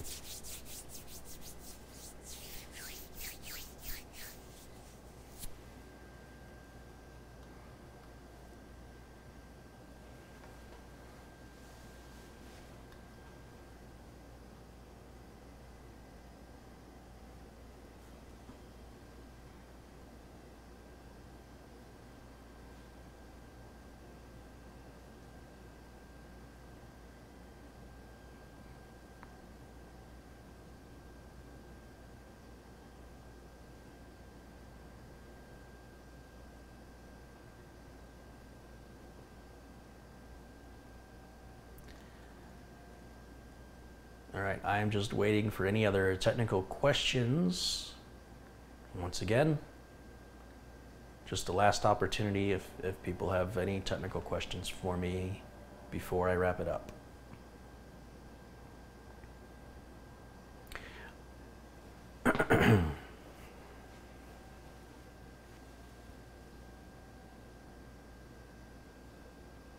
And I'm just scrolling through the chat right now.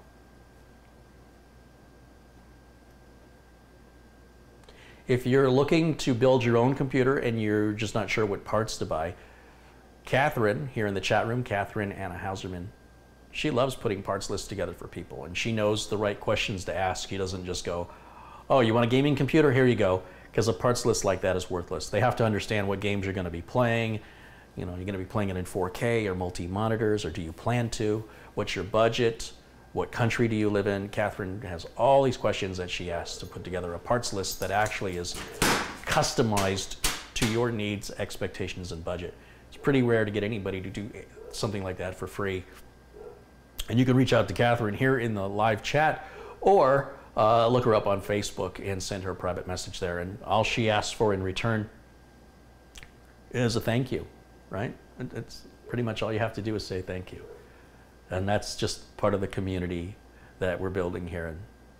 And hopefully we'll see lots more people joining us and have this community grow with you know, amazing people, all like-minded and amazing people together. Imagine the power we have as a group and the influence that we have as a group, as opposed to the lone wolves and criminals and thugs and bullies. We outnumber them. We just aren't coordinated. We haven't established a solid community. So that's what I'm working on, and that's why. There's far more people in the world that are good than are bad. And as word gets out and as the channel grows, I expect to see this community grow many times over. And I expect to see the awesomeness of what it means to be human and how we can help each other continue to blow my mind with the kindness and generosity that exists once we get organized. All right. Well, I'm not seeing any other questions, so I think I will wrap it up today.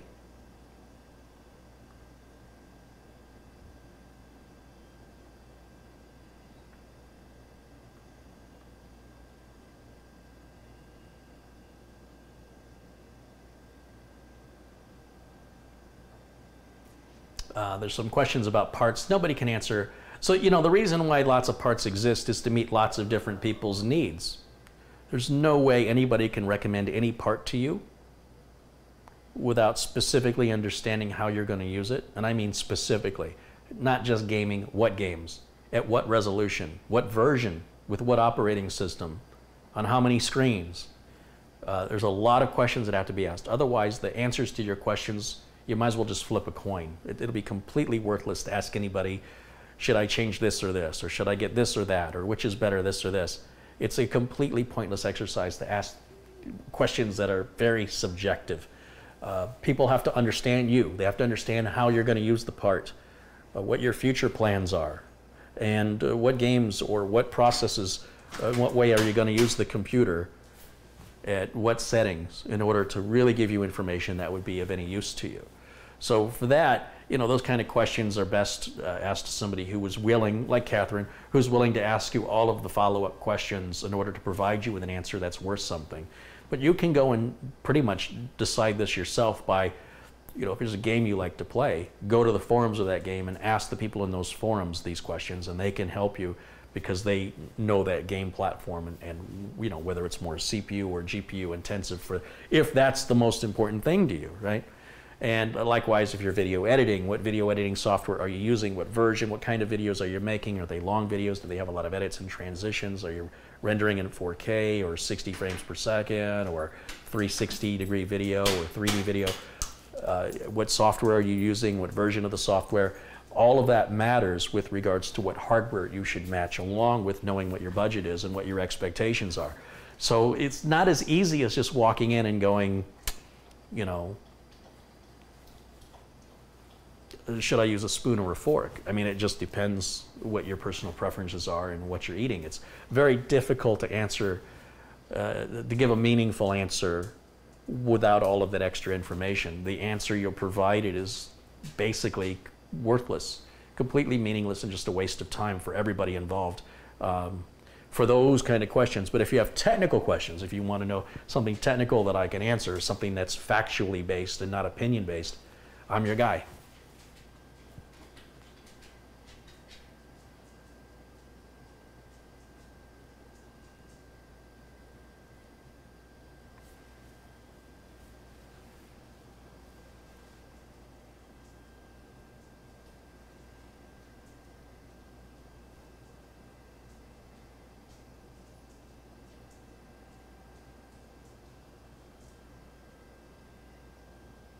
I see Stephen Bokar has joined us. Lotto Win. Hey guys, thank you guys so much for watching.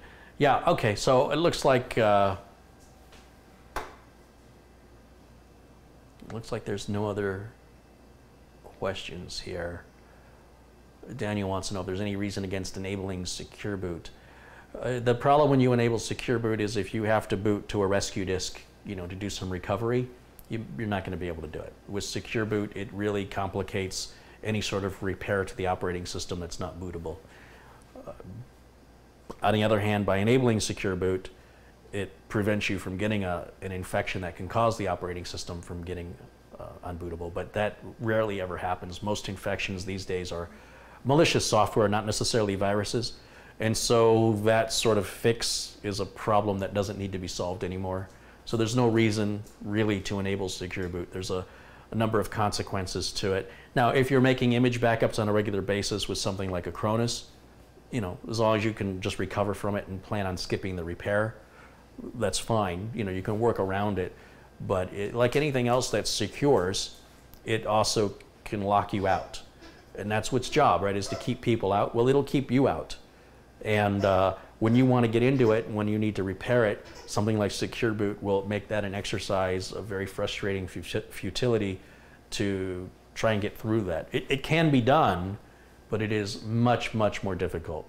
So since Secure Boot doesn't really offer you any security at all, honestly, based on the fact that these viruses that used to come out just aren't out anymore. They just don't write them like that anymore. It seems like Secure Boot's completely, it solves a problem that no longer exists. It just was too late to the game. So for that reason, I never enable it. There are industries where it has to be enabled. There are industries where there are laws that require them to have encryption and Secure Boot and things like that. But if you're in one of those industries, you have an IT department and they will already enforce these rules. It won't be something you'd ask a guy on YouTube. So if you have to ask for that, then you don't need it. I guess that would be the good way to explain that. It's an interesting question. Nobody's asked me that before, so thank you for asking that.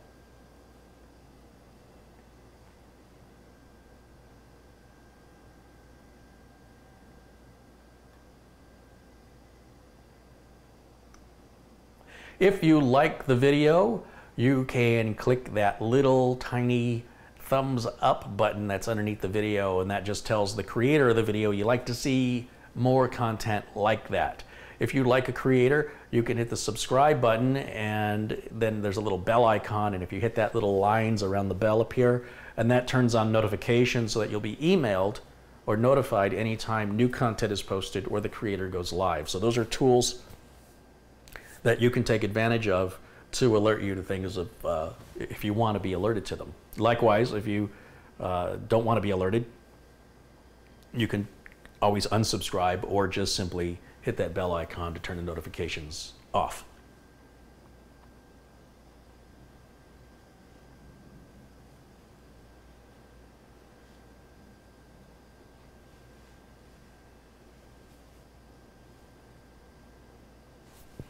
Is there a way to test an onboard network card? Well, yes, there is, but I would have to I would have to see it myself. But one of the simple ways to test is to just grab a network card that you can slap into a spare slot on the motherboard and see if that resolves your problem. That's one of the simplest ways. And so that's why sometimes fixing things yourself doesn't make sense if you've got to buy a bunch of parts until you've figured it out. When you take it to a repair shop, it's their job to have all these parts on hand to be able to properly diagnose it. It's faster and costs you less money. But that being said, if you want to go at it yourself, just adding a secondary network card, a PCI Express card, slap it into the board, see if that resolves your problem, and then you can choose to just keep that as your solution and disable the onboard, or send the board back to the manufacturer if it's under warranty for replacement. John Wilson says, Carey, I'm going to be sending you something next week for a giveaway. It'll be coming by UPS. All right, John, thank you. We'll can't wait to see what that is.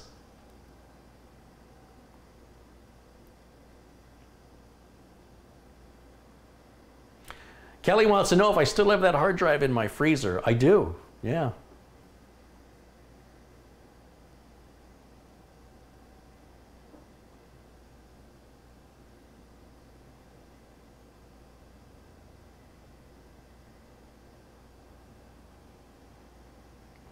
All right, guys. So I think that about wraps it up. Thank you guys so much for watching. Thank you, of course, to Tony Wallow for all of his contributions and the recorder.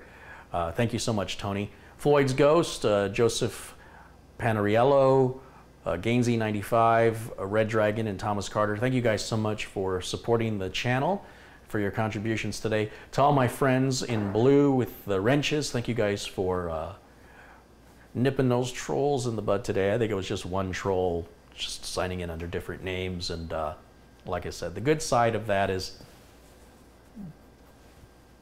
the people that need to be watching are watching, and I'm always a little tickled that somebody would be that stupid. So, you know, let them come in and let them say what they want, so that way everything they do just narrows it down to who they are. So that's all very helpful. They don't even realize how much they're helping me. So in the meantime, for everybody else watching, if your name's not in blue, I hope one day to make it blue. The people in blue don't have to do anything specific. It's just a way for me to acknowledge, because there's so many people who watch the channel, and I have a terrible memory. So when I see somebody's name in blue, I know they're a friend of the channel, they're a supportive community member. And I would love for everybody's name over time to be blue, that everybody becomes supportive part of the community. So again, thank you guys for being there, for watching the channel. And thanks again over to Tony at Silverstone for sending the products for review. And links to everything I talked about today are in the video notes below the video. That's going to wrap it up for me. Thank you guys so much. I will see you all again very, very soon. Until then, bye for now.